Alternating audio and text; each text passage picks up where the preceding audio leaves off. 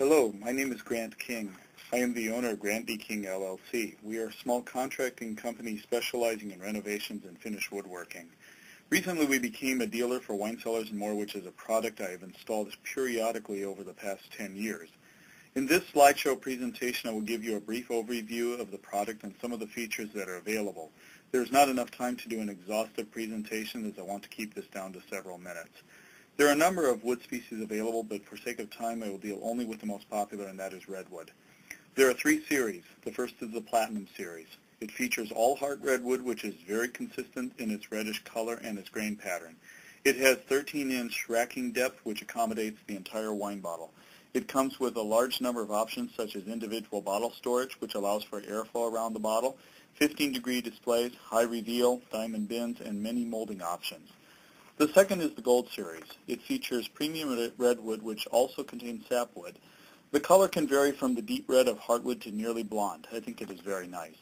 It has the 13.5-inch racking depth and many of the design options of the Platinum series. The third is the Silver series. It features the premium redwood but has a reduced racking depth of 8 3/4 inches, which accommodates the body of the bottle but allows the neck to protrude. It is more limited to design options and is a more economical line, but you can still make an exquisite wine room.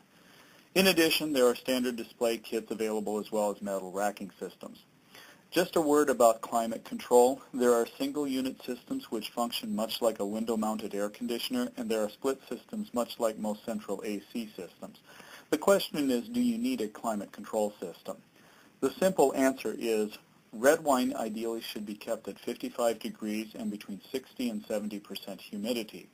That being said, it depends on what your objectives are about wine storage. If your purpose in a wine room is to have a well-stocked wine room for entertaining purposes and where long-term storage is not going to be a real consideration, it's probably not that important. If, however, you are a collector of rare vintages, then you might want to really seriously consider getting some sort of a climate control system. Another thing to consider, too, is the climate where you live. For instance, I live in South Florida, not too far from the ocean, and the humidity can stay fairly high because we get that eastern sea breeze. Somebody living in the Colorado Rockies or the deserts of Arizona would be dealing with a completely different set of circumstances. So each case needs to be considered individually.